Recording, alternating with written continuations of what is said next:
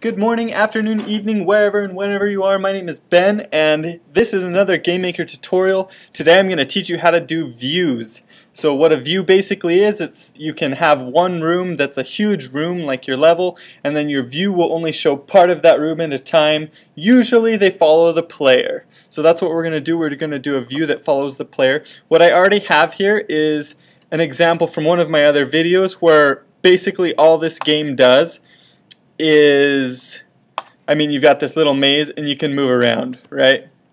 So nothing too special here. There's, I don't know, like maybe 10 lines of code inside here if you want to pause and copy this over. I'm also going to put a link in this video so you can go check out this video, how to do it, so that you're not behind. But just so that you know, this will apply to basically any game that you're building.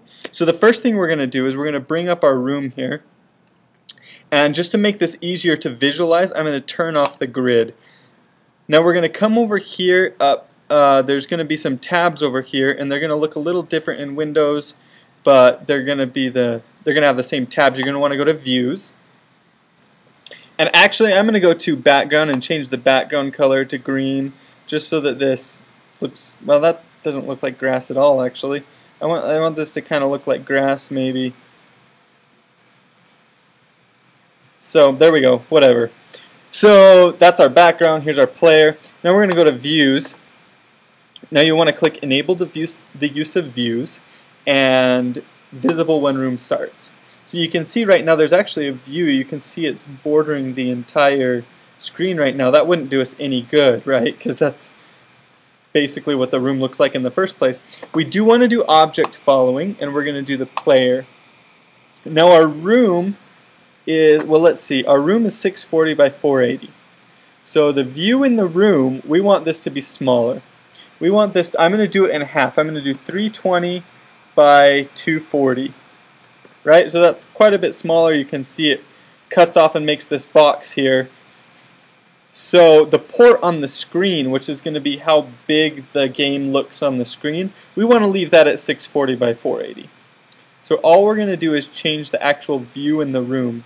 The port on the screen will be the same. We want them to be proportional though, that's why I just cut it in half. Now what we're going to do, we already selected the player for object following, but we want the horizontal border to be half of what the view in the room is. So right now it's 320, so we're going to make that 160 because that's half of 320. And then for the vertical border, which is going to be for our Y direction of the room height, we want this to be half of 240, which is going to be 120, right? So now we've created a view and we've got it to follow the player. So let's go see what this looks like in the game. And you can see everything's bigger, and when we move, the view follows the player around. So it makes our game look, it increases the scale of the game. It makes it feel like the room is actually bigger than it is because we can only see part of it. And this is very useful. Basically, there are some games that don't use views, like Pac-Man, for instance, doesn't use views. But let's say you're building a Pokemon game. There's views in Pokemon, right? When you're walking around, you can't see the entire world map all at once. That would be insane. Your character would be like 1 pixel tall. So they use views in that, and this will help you with whatever game you're building. If you're building a platform game or an RPG or whatever, you can use views to do that.